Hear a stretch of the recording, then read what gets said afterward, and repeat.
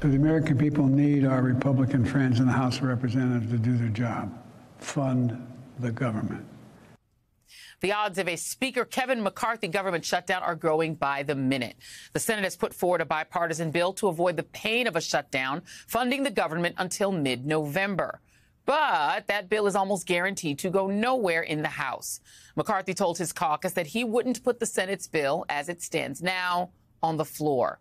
McCarthy will bring up his own right-wing short-term funding bill for a vote on Friday, which would include border security provisions and massive spending cuts to throw a bone to his MAGA holdouts.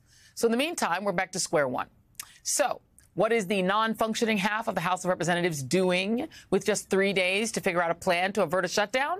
Well, House Republicans will hold their first Biden impeachment hearing tomorrow afternoon. And today they adopted an amendment from Marjorie Taylor Greene to cut Defense Secretary Lloyd Austin's salary to no more than $1.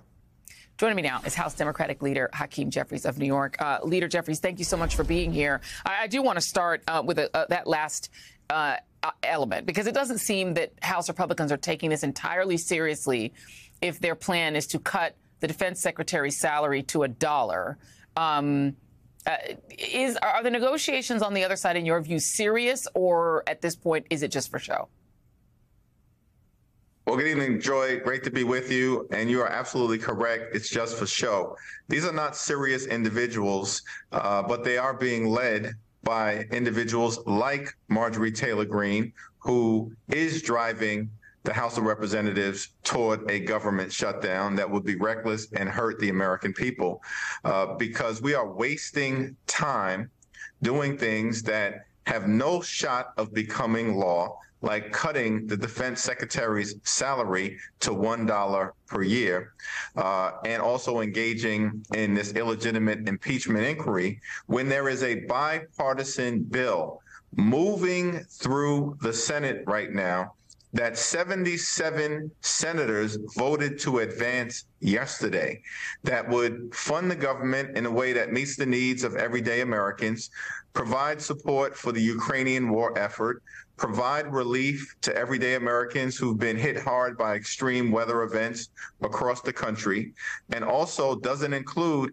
any of these extreme policy poison pill amendments like trying to undermine reproductive freedom for women. That is the only option forward.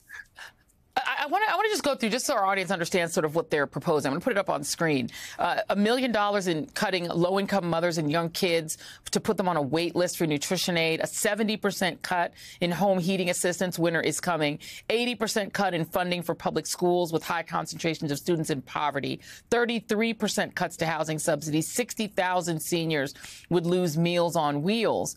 And yet, despite the fact that if we have a shutdown, we're talking about 4 million federal employees, 850,000 workers furloughed, losing pay, military, 1.3 million active duty members continuing to work without pay. Social Security and Medicare checks would be sent out, but you couldn't replace your Social Security cards, et cetera. Food assistance benefits would be slashed for SNAP. Air travel, TSA agents would have to work without pay. National parks, some would remain open, but maintenance would stop. I mean, you could just go on and on and on, Leader Jeffries. And yet, Speaker McCarthy is blaming Joe Biden.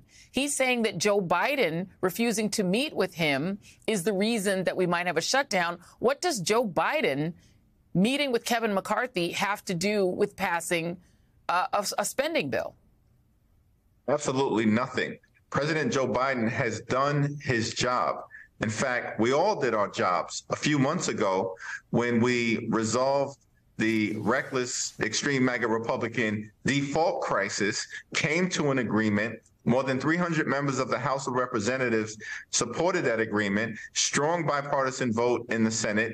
It came to the president's desk. President Biden signed it into law, and that agreement included setting the top line spending numbers for the upcoming fiscal year.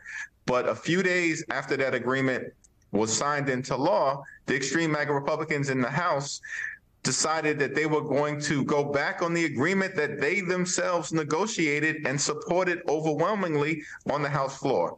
Why? Because apparently they want to drive us toward this government shutdown, or demand payment for an extreme ransom note, which, as you've articulated, Joy, includes things like cutting and slashing funding for public education.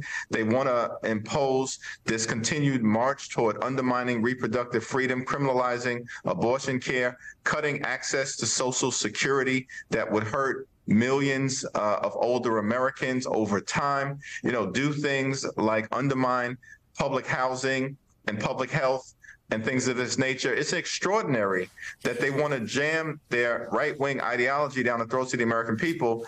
And unless we pay those ransom notes, shut down the government. These are unserious people. Let me ask you just the bottom line question. You could provide the votes, the Democratic caucus, to pass that Senate bill that you're talking about. Is there a plan for the Democrats to simply provide the votes with whatever Republicans are willing to be serious and just pass the Senate bill? That is what should happen, and we are calling for an up or down vote when the Senate sends over a bipartisan continuing resolution to fund the government and meet the needs of the American people. And if that happens, we will provide a substantial number of votes, the lion's share of votes, and all we will need is a handful of so-called traditional Republicans to join with us in the best interest of the American people and avoid an extreme MAGA Republican shutdown that will hurt everyone. And very quickly, but we're running out of time, I apologize, but if Kevin McCarthy refuses to put that bill on the floor, will a discharge petition follow? And because we know that he'll probably lose his speakership if that happens, but can you foresee doing a discharge petition and forcing a vote on that Senate bill? My view, Joy, all options should be on the table, and we should be able to come together in a bipartisan way to do the basic things that we're here to do, which is fund the government and meet the needs of everyday Americans.